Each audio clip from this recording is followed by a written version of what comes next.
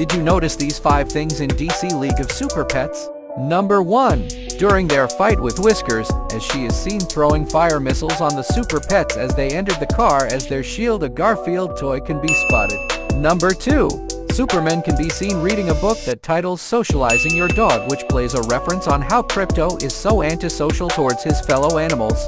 Number 3. As Krypto got beaten by Lulu as he saw the crew explaining what happened, Merton the turtle is seen getting horny immediately after the conversation. Number 4. As the pig began telling her stories on how powerful Krypto can get by absorbing powers from the sun. This is a reference to Krypto defeating Lulu in the ending scene using the same tactics. Number 5. This movie supports lesbianism, as a dog can be heard explaining his owner left him for her fellow gender. Same thing happened to me. Nancy got a fiancé, and it was all over.